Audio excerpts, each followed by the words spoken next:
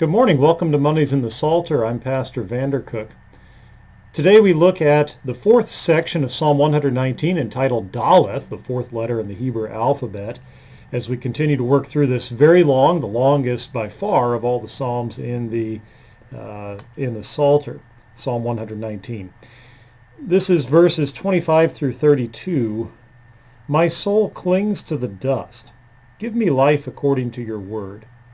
When I told of my ways, you answered me. Teach me your statutes. Make me understand the way of your precepts. I will meditate on your wondrous works. My soul melts away for sorrow. Strengthen me according to your word.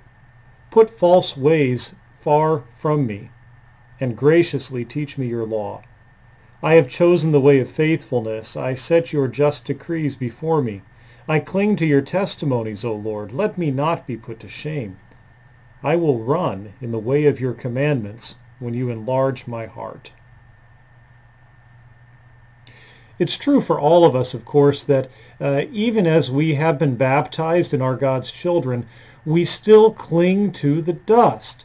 And what the Psalter means, the psalmist means by that here, is that we still cling to the things that the old Adam craves. We still cling to those sins that dog us, those pet sins that we have. And so rather than putting the dust behind us, leaving those sins behind us, we still cling to them. We still cling to them at times. And here we confess that in verse 25, the very first verse in this section. My soul clings to the dust. Give me life according to your word. And then what follows the next verse, when I told of my ways, you answered me. Teach me your statutes. The fact is that we cling to the dust. We cling to these old sins, but we do, on the other hand, we turn to the Word of God. When I told of my ways, you answered me.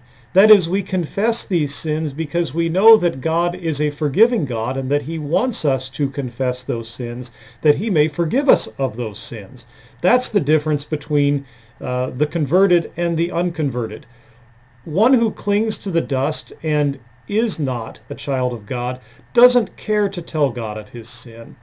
Instead, he tries to continue to conceal it, to keep it hidden, because he feels that he may feel that God is an angry judge that will not forgive him, which shows that he doesn't trust in Christ, the one who is going to forgive him.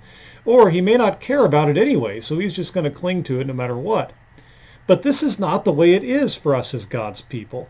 Yes, we still cling, and the old Adam still comes cropping up daily in our lives, and we have this desire to cling to those old sins, and sometimes we even try and conceal them. But the fact is that when the Word of God reveals to us that sin, then we confess. Then we say, yes, Lord, what you say about me is right. I am a sinner. Forgive me. And then in turn, we say, now, teach me, Lord, to do the right thing. And that's what the Lord's Word does. And that's what the rest of this section is all about. Make me understand the way of your precepts. I will meditate on your wondrous works. Rather than clinging to the dust, clinging to these old pet sins of mine, instead I'm going to look to your word, Lord. Help me to see the way that I ought to live. 28 again is a little bit of contrition. My soul melts away for sorrow. Strengthen me according to your word. Again, we have sorrow over our sin. Our soul melts away when we think about the things that we've done, the guilt that we carry. But we, again, know that the Lord strengthens us through his word of the gospel, which grants us forgiveness for the sake of Christ and his death on the cross. And we also know that the Lord then teaches us in his word how to live properly. And so we pray that the Lord would put false ways away from us and graciously teach us his law, graciously teach us how it is that we are to live. And so in the end, we as the converted who have life given to us by God's word, now we run in the way of the Lord's commandments when he enlarges our heart, that we may receive his word, gladly hear and learn it, and live according to his word. Pray God's blessings to you and to your family and friends during this Holy Week.